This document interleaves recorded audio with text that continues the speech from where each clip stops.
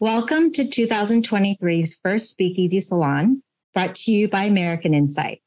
American Insight's mission is to promote the history and values of free speech, human rights, and the rule of law by discussing how these values emerge in contemporary societies around the world through the lens of independent filmmakers.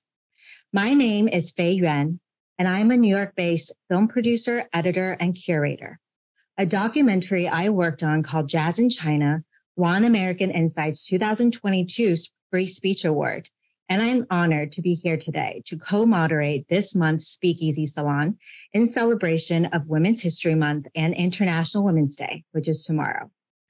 I'm thrilled to introduce my co-moderator, Bluma Hammerhead, a current freshman at Amherst College who is planning to study English and neuroscience. Bluma is passionate about free speech and women's rights around the world. And our special guest for this month's Speakeasy, Raheel Raza, is president of the Council for Muslims Facing Tomorrow, founding member of the Muslim Reform Movement, director of Forum for Learning, president of the steering committee of the Council for Muslims Against Anti-Semitism, and national advisory board of Abraham Global Peace Initiative.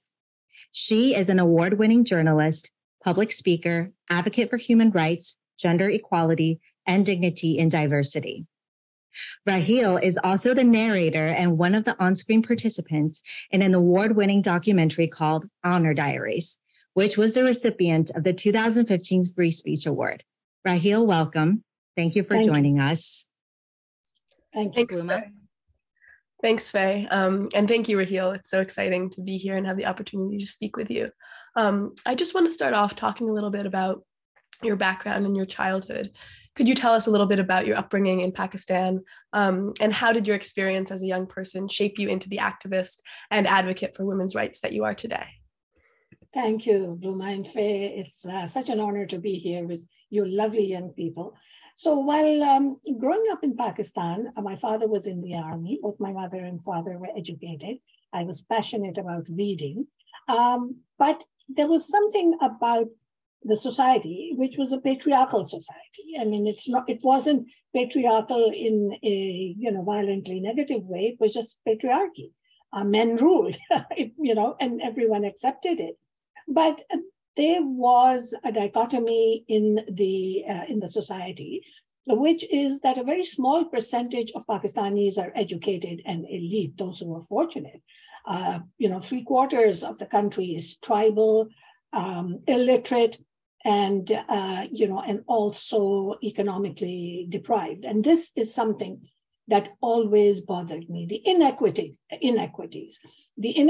between boys and girls, where boys had far more privileges than girls had, the inequities financially and socially, and the fact that those domestic helpers that came to our homes from the tribal areas, their children never had a chance to read or study or be educated. And I always had these questions. I mean, I grew up in a culture where women were supposed to be seen and not heard, and I was constantly asking questions. Every time I left the house, my mother would say to me, "Don't ask too many questions, don't talk too much." And I did exactly that. I was curious from a young age. I was rebellious. I did not want to accept the status quo.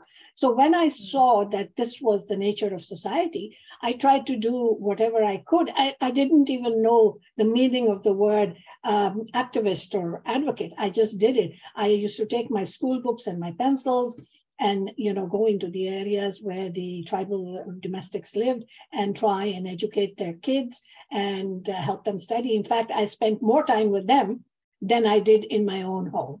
And so the inequities in the world always bothered me, but I never got definitive answers because the answer was always, this is the way it is. Right, yeah. And it was really wonderful to see you speak out in the movie, The Honor Diaries. And in that film, we saw a lot of conversation about honor and the definition of honor in societies like Pakistan. And I'm wondering if you could speak to how you personally define honor and what your personal experience or relationship with honor has been. If you were to look up the meaning of the word honor in the dictionary, it's something very positive. It talks about respect and high esteem. But the way, unfortunately, that honor has been used in these societies, mostly tribal, it's a very different thing. So the meaning of honor for me has completely changed because I have seen what has happened. If you were to look at UN statistics, just the recorded statistics say that there have been almost over 1,000 honor killings in Pakistan every year, and these are just the reported ones. So it makes you think how the word honor is being used. Now, in these tribal societies, in these village communities, the honor of a family, of a village, of the entire tribe is vested in the woman. What she does, what she wears, who she sees, and the word dishonor is more frequently used. So a girl or a young woman could very quickly dishonor the whole community by simply speaking on a cell phone, by looking at a boy, by asking to be educated, by wearing clothes that don't necessarily fit the norm. So this pressure on women and girls to uphold the honor of an entire community, a village, a tribe, is something that is very, very painful. And very often, when that honor, so-called perceived honor, is not upheld, lives are taken to keep the honor of that community.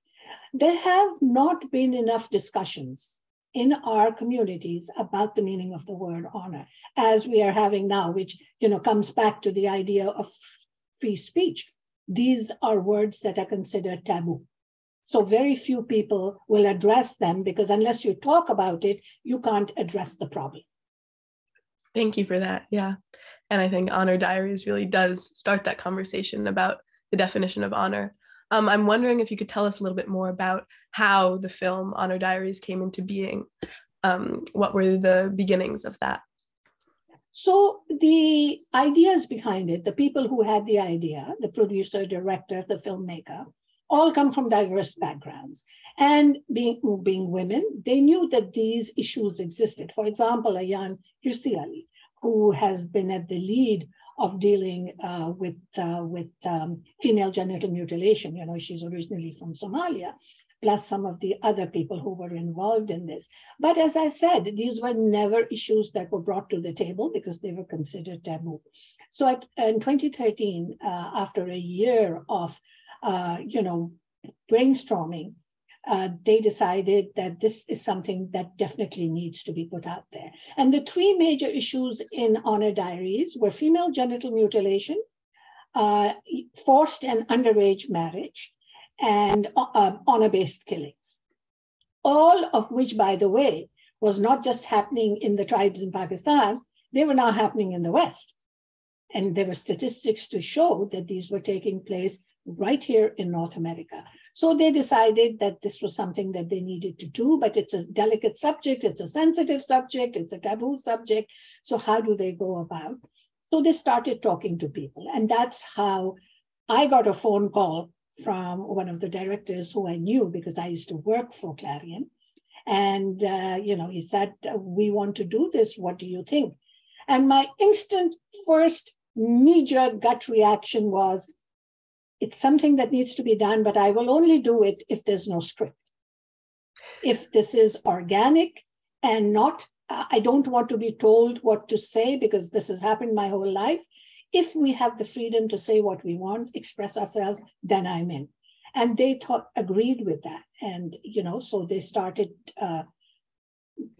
getting in touch with these other women who were all activists in their own way, dealing with different aspects of honor-based violence. And they brought us together in this beautiful home in New Jersey. And they just put us together for 2 days and let us talk. And it was beautiful. It was so organic. We laughed together, we cried, we reached out to each other, we heard stories that we didn't think even existed. And it was very, very powerful. This is the first film that has ever addressed these issues with the clarity that it has.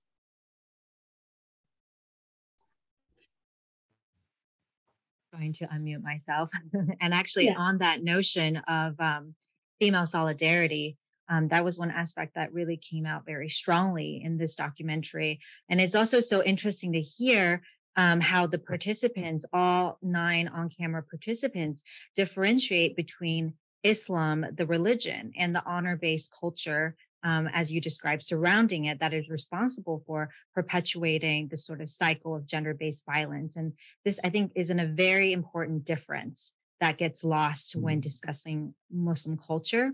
And so I'm curious, in the 10 years since this film came out, do you feel public dialogue or conversations now are more sensitive to this very important difference? Yes, definitely. The audience, the public, the masses are more sensitive to this issue. And the reason is that on the side, we work on, radicalization issues as well. And you have to understand that honor-based violence is actually the result of radicalization. It's a form of terrorism. It's a form of radicalization. So in the work that I do in my organization, apart from Honor Diaries, is differentiate for the public the difference between Islam as a faith, as a spiritual journey, which I follow, and Islam as a political tool. And that is called Islamism. And that differentiation has definitely come forth. What we see in Honor Diaries, which, by the way, is not concentrated only in Muslim societies. If you remember, there is a Sikh girl in the film. So honor-based violence takes place in all cultures and societies. It's unfortunate that it is higher in percentage in Muslim majority societies. And that is also because what I had first mentioned, because of the tribal cultures, because of the lack of education, because of the lack of outreach by the women, and the lack of awareness. So yes, the discussion was very helpful, although I will say that there were people who tried to stop us. There were accusations of Islamophobia, which is a term that is used very generally to stop any kind of conversation or discussion and debate. And so, we were accused of being against Islam. And there were some screenings where, the students tried to stop the screenings, again, with these labels. But we just forged ahead because we knew, I was there in the film, speaking as a practicing observant Muslim woman. So, what Islamophobia? Hello. But, these are the tactics that are used to stop the conversation so that we don't bring these issues to the table. So some of the feedback was hard. Some of the screenings were difficult, but overall, it was one of the most successful ventures in terms of women's rights overall, and specifically women's rights in Muslim majority societies. Great. And actually, on the topic of these educational screenings and panels that you held, after the film was released, I'm curious, were any of the film's participants actively engaged in the release process? Were they involved in the panels? And who else did you recruit for these panels? Because I agree, this is a film that you sort of need to watch, and then it needs to be paired with a discussion afterwards. So you can you can do a deeper dive into the issues that come up. Yes, absolutely. We realized. So let me backtrack a second. So when I decided to participate in the film, I also became partly the narrator. And I worked with them as a consultant as well, because it was important to have a Muslim eye on it and a Muslim perspective, so that we kept within the boundaries of what was acceptable. Already we knew we were dealing with 3 very taboo topics, so we didn't want it not to be able to be screened in some Muslim countries.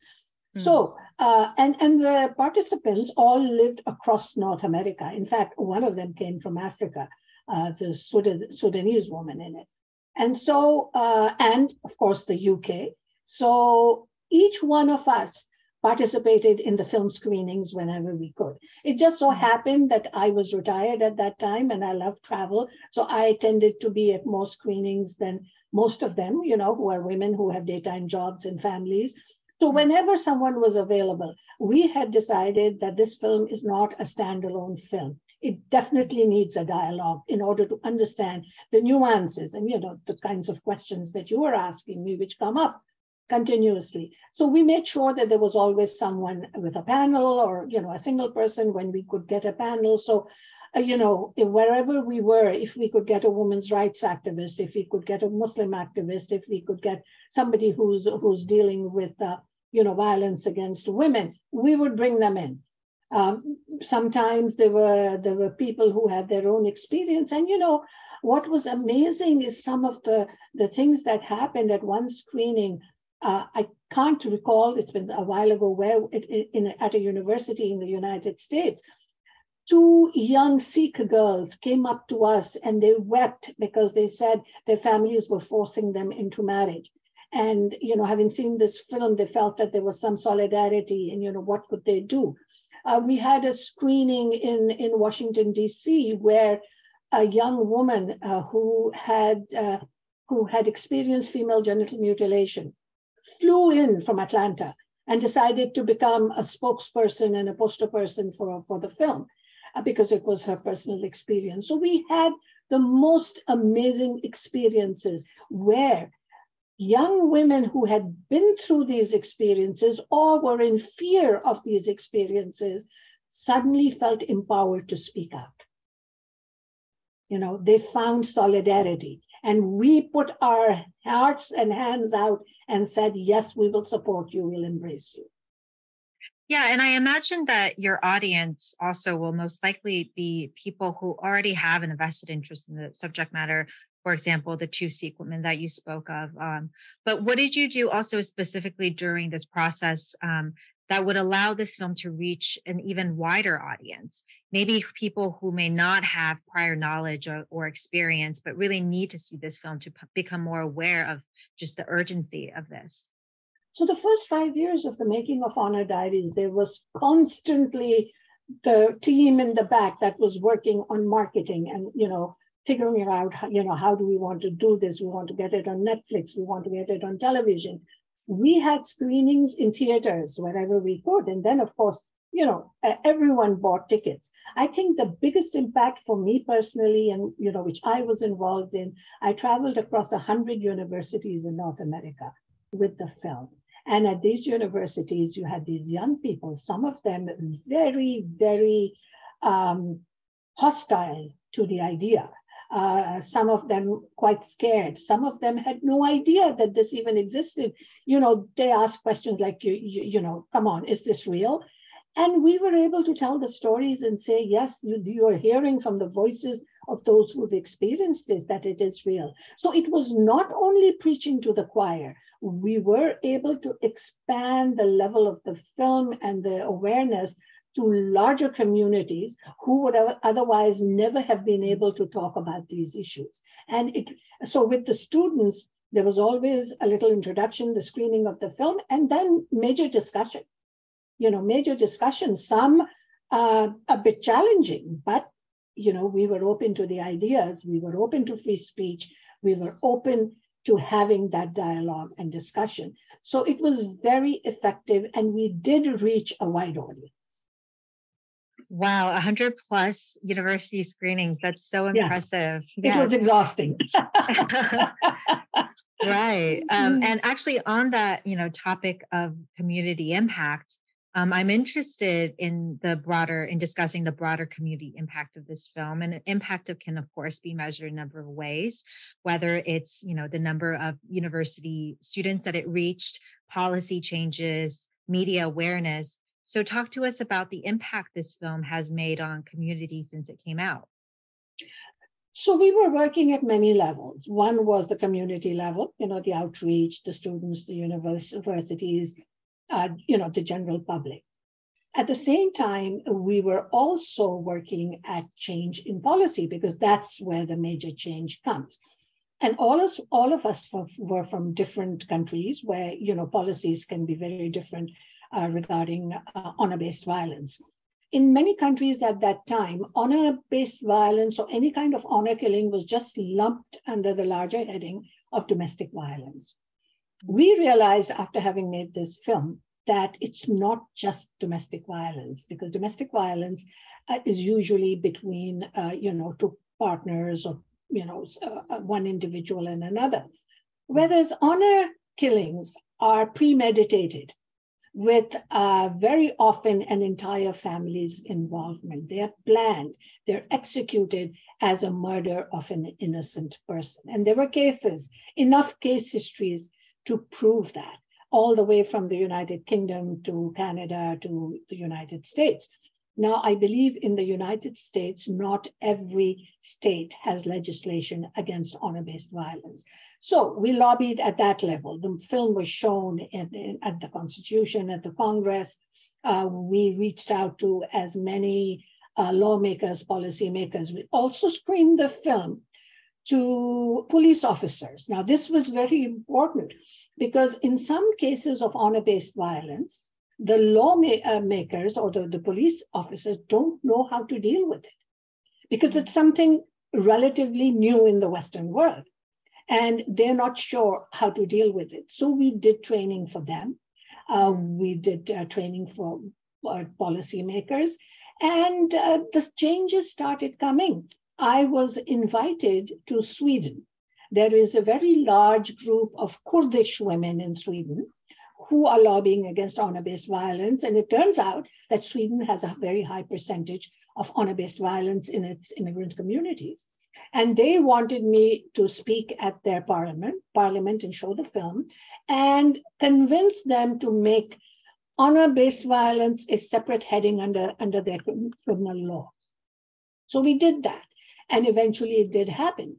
In the United Kingdom, they lobbied to have female genital mutilation taught in schools, or at least the awareness of it created. And a law was passed that any teacher or medical professional who sees female genital mutilation having taken place and doesn't report it, it will be a criminal offense. So, all these things started falling into place. So there was policy change. There was change in the mindset of the policymakers, of the leaders, and, especially with law enforcement.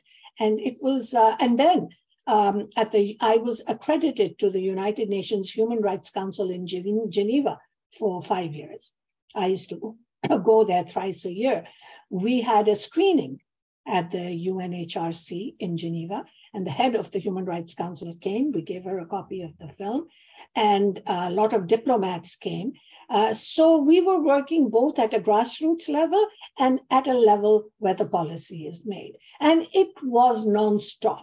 It was the 5 most exhausting years, but the most exciting years of my life because, all of a sudden, other filmmakers, women started writing stories, making films about honor-based violence. It was no longer a taboo subject. They felt empowered to speak about it. So it opened the doors for many, many opportunities. Yeah, when you said that you had just retired so that you can attend a lot of these screenings, I was like, she retired? This does not sound like a retirement plan at all. No, it isn't. At least when I was working full time, I worked 5 days, I had the weekend off. Now it's 24/7 because activism never stops. And my activism was something I always did on the side, apart from my daily job to, earn wages to pay my mortgage. And I've been very fortunate that I have a very supportive family. My husband, my sons have been extremely supportive of the work that I do. So it helps, when you have that kind of support. Yeah. And, in the making of this film, since you were you played so many roles in it, right? Both in the making of it. Yes. You were a narrator. You also participated in the film. And then after the film was picture locked, you also, did so many educational screenings around the world, whether it's with students and grassroots communities or with police officers and inside governments. I'm just curious, what did you learn, as a human rights activist or discover in this process of making the film that was unexpected? I learned that as women, we must never stop speaking out against any kind of injustice or inequality, no matter what happens around us. And, as a Muslim woman myself, someone who came originally from Pakistan, it has been an amazingly educational journey. It has been a very challenging journey. The challenges don't stop because everyone would like to shut me up. But to stand up and speak out the truth and then see what happens as a result. When you are working on something that you're passionate about, or I would say for me, this is something I'm passionate about. I'm never afraid to speak the truth. I'm never afraid to be out there and say what I want to, because, first of all, when I turned 50, I stopped worrying about being popular. I just want to do what is right, because I have to sleep at night, right? It's my conscience that says, what have you done? Secondly, I need to be the voice of the voiceless. I come from a part of the world. You see what is happening to women in Afghanistan, what is happening to women in Iran. They are not able to speak out. So we decided with the making of Honor Diaries that we will be the voice of the voiceless. We will be the voice of those women who don't have an opportunity to speak out, because I have the privilege of living in a country where I have the freedom to say what I want. And so I need to use that to help those who don't have a voice. And, the journey, by the way, is ongoing. It never stops. Every single day there is something new to learn. But I also realized that this issue has not gone away. It's gone under the carpet to some extent, but it is still alive today. If you look at the statistics of female genital mutilation in the United States of America alone, it will boggle your mind. It is in the range of something like 500,000 girls and young women have either had female genital mutilation or are at risk of it. And do you see this being discussed on CNN? Do you see this being discussed on Fox? Do you see this being discussed openly anywhere? It's still not mainstream news because it's happening to someone else. But again, it becomes our responsibility, my responsibility. Why should I wait for someone else to speak about it? I will empower young girls. The work that I did with young women to encourage them to speak out, not be afraid, was very, very inspirational. Thank you for that.